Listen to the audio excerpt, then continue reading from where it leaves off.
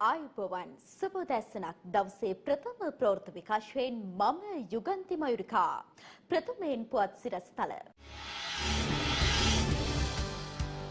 තනිතනිව තරග කිරීමෙන් අයිතිවාසිකම් දිනාගත නොහැකි අගමැති පවසයි. බීල් දේශපාලනයට සමගි ජනබලවේගය නතු වෙන්නේ නැහැ සජිත් කියයි. අධීර 3ක් යටතේ පාසල් ආරම්භ කිරීමට පියවර. උසස් පෙළ සැප්තැම්බර් 7 වෙනිදා. ශිෂ්‍යත්වය සැප්තැම්බර් 13 වෙනිදා.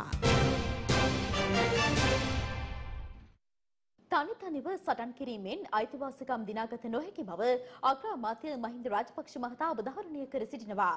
ඒ කලාකරුවන් සමග පැවති සාකච්ඡාවකට එක් වෙමින් අග්‍රාමාත්‍ය මහින්ද රාජපක්ෂ මහතා සහ කලා ක්ෂේත්‍රයේ නියෝජනය කරන සංගම් නියෝජිතයන් අතර සාකච්ඡාවක් විජේරාම නිල නිවසේදී පැවැත්වුණා. කොවිඩ් වසංගත තත්ත්වය හමුවේ කලා ශිල්පීන්ට මුහුණ දීමට සිදු ඇති දුෂ්කරතාවයන් පිළිබඳව මෙහිදී අවධානය යොමු කෙරුණා. වසංගත තත්ත්වය හමුවේ කැමරා, සංගීත, චිත්‍රපට, ටෙලිනාට්‍ය හා වේදිකා නාට්‍ය ආදී කලා ක්ෂේත්‍රයේ සියලු මංචවල කලා ශිල්පීන් මුහුණ දී ඇති ගැටලුකාරී තත්ත්වයන් පිළිබඳව මෙහිදී කලාකරුවන් අග්‍රාමාත්‍යවරයා සමග සාකච්ඡා කළා. ඕනම එකක මම විශ්වාස කරන්නේ තමන් තනිතනියම සටන් කරොත් ඒ අයිතිවාසිකම් දිනා ගන්න බෑ. ඉතින් එයාලා පුරුදු වෙන්න ඕන ඇසෝසියේෂන්ස් වලට යූනියන්ස් වලට හැදෙන්න. මම කම්කරු ඇමතිවරයා ඉන්න කාලෙත් මම කිව්ව එකක් තමයි යූනියන් හදාගෙන එන්න කියලා මගේ ගාවට. මේ තනියම ඇවිල්ලා මගෙන් ඉල්ලන්න එපා අරවා මේවා කියලා. කලාකාරයෝ ඇසෝසියේෂන් එකක් හදාගෙන එන්න මේකට.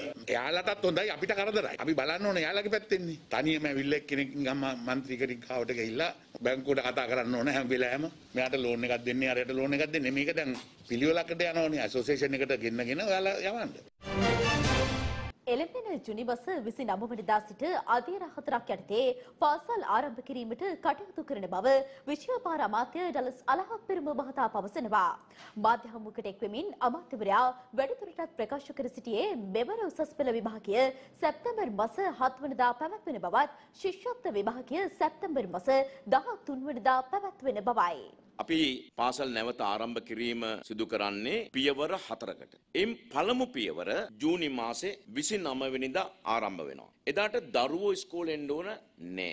අපි ආරාධනා කරන්නේ සියලුම විදුහල්පතිවරුන්ට, ගුරුවරුන්ට, අනධ්‍යයන කාර්ය මණ්ඩලවලට, පාසල් කළමනාකරණ මණ්ඩලවලට 29 වෙනිදා පාසලට පැමිණෙන්න කියලා ලේකම්වරයා විසින් අදාළ චක්‍රලේඛ නිකුත් කරනු ඇති. දෙවෙනි අදියර අපි දරුවෝ පාසලට රැගෙන එන්න බලාපොරොත්තු වෙන්නේ ජූලි මාසේ 6 වෙනි සඳුදා. හැබැයි ඒ ජූලි 6 වෙනිදා පාසලට එන්නේ 13, 11 සහ 5 වෙනි ශ්‍රේණියේ දූලා පුතාලා විතරයි. ජූලි 20 වෙනිදා සිට 3 වෙනි අදියර ආරම්භ වෙනවා. 3 වෙනි අදියරේදී පාසලට එන්නේ 12 සහ 10 ශ්‍රේණිවල දූලා පුතාලා.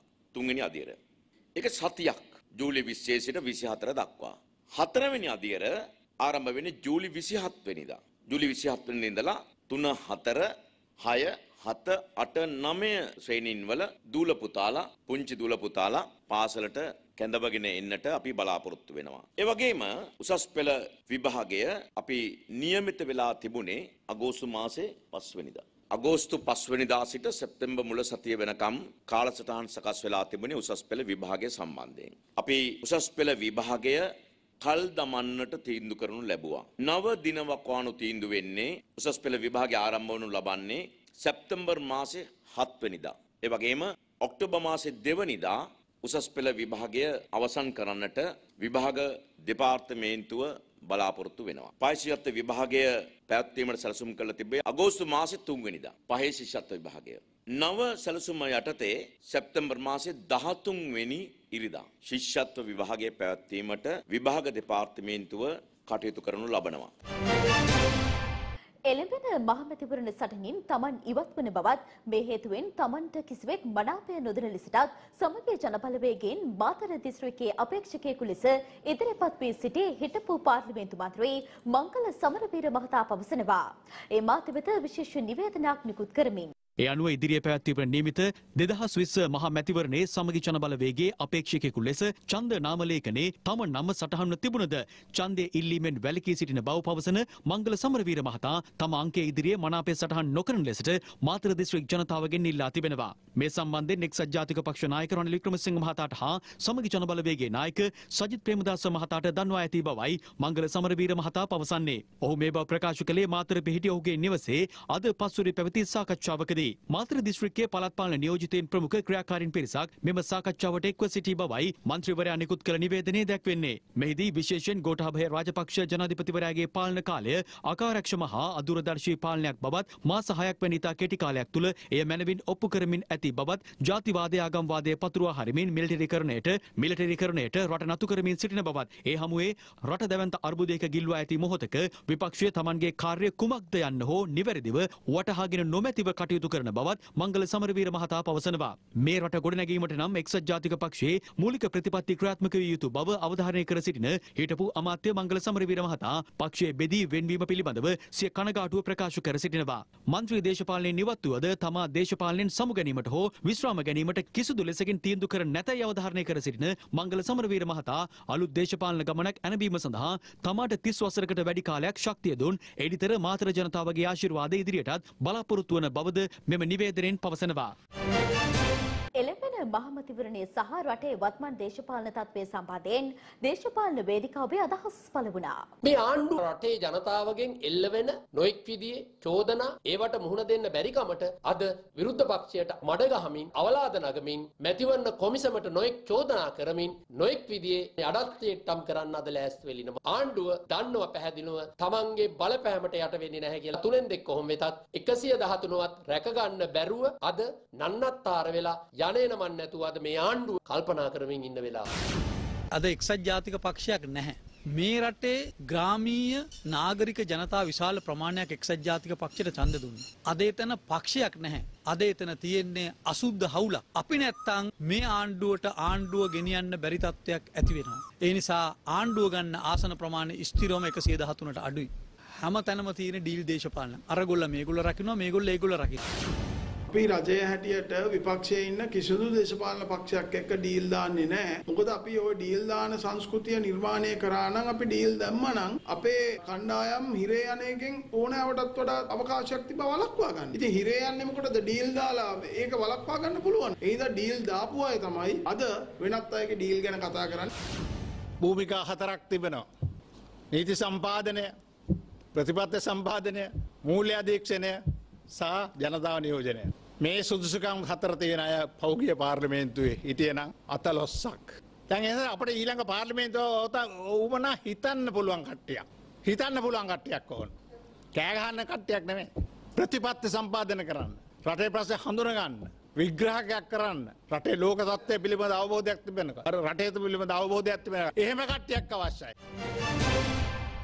කිසිදු ඩීල් දේශපාලනයකට සමගි ජනබලවේගය නතු නොවන බව එම පක්ෂයේ නායක සජිත් ප්‍රේමදාස මහතා පවසනවා.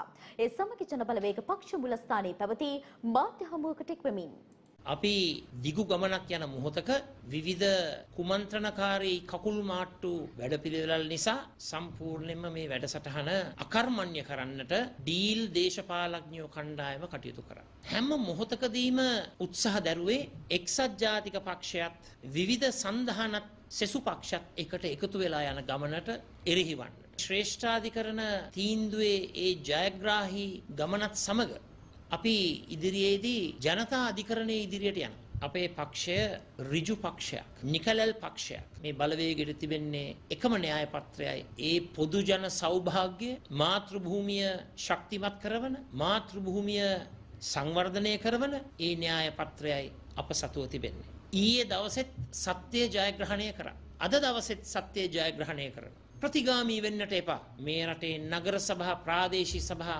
മന്ത്രിතුමන්ලාටත් മന്ത്രിතුමියන්ලාටත් අස්කරනොයි කියන තර්ජනයට යට වෙන්නේ නැතුව, බය නැතුව සමගි ජන බලවේගයත් සමග එකතු වෙන්න. කිසිම කෙනෙකුට සමගි ජන බලවේගයත් සමග අත්වැල් බැඳගත්තයි කියලා අස්කරන්නට බෑ. ඒත් සමගින් අපගේ උදැසන ප්‍රවෘත්ති විකාශය මින් නිමාවට පත්වනවා. යලිත් මෙමු මධ්‍යහන ප්‍රවෘත්ති විකාශයත් සමගින් ඔබට සුබ දවසක්.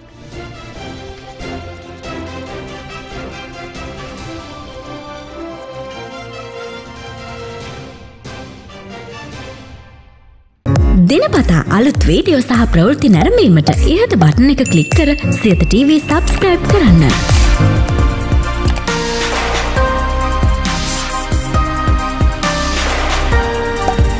අලුත් වීඩියෝ ගැන මුලින්ම දැනගන්න මෙම සීනුව ක්ලික් කරන්න.